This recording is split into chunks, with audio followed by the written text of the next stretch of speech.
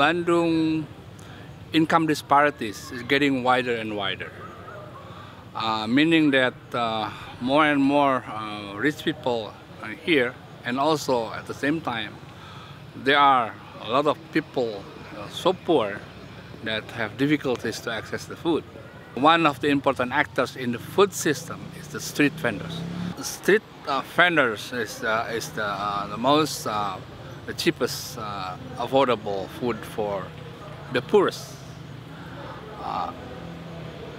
Then probably you think, oh, why don't they just cook themselves?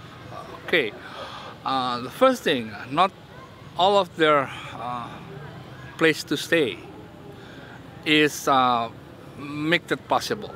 There's no cooking facilities.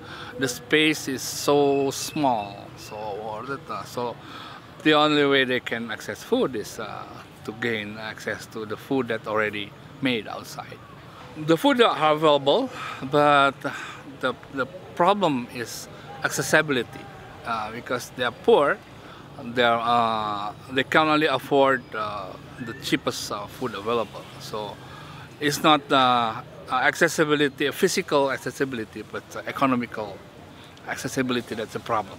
So Indonesia now, in terms of food security, is still in the narrative of production, thinking of to gain food security status for national or for regional is by producing so much enough for the population.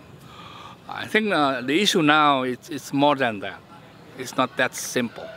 Even though we have enough production, we have enough supply, then if it's not accessible to the poor, then it's not there for them. The ideal Bandung will be the Bandung that have or create good quality, accessible food for everybody.